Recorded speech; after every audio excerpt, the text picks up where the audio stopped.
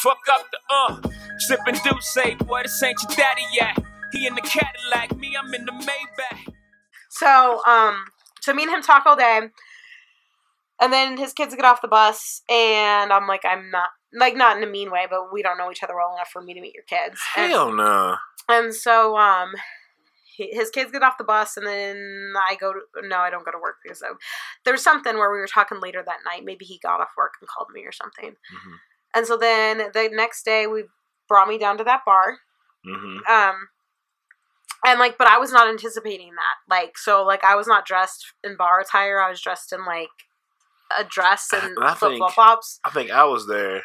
Oh, you were there. I was there. I think I was there because I think I either had Uber had took me there and I just stopped driving.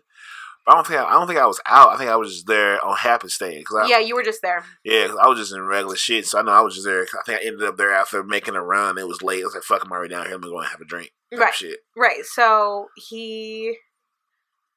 I met everybody that he worked with and all that stuff. Mm-hmm. And then, like, it was getting close to end time, and he was like, I want to rent a hotel room or whatever. And I was like, all right, that's fine.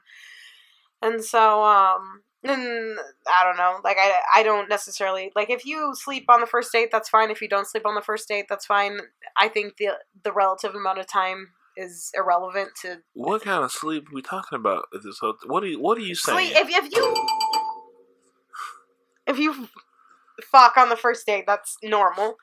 If you don't fuck on the first date, that's also normal. Well, You're gonna make a sad tone, aren't you? Right.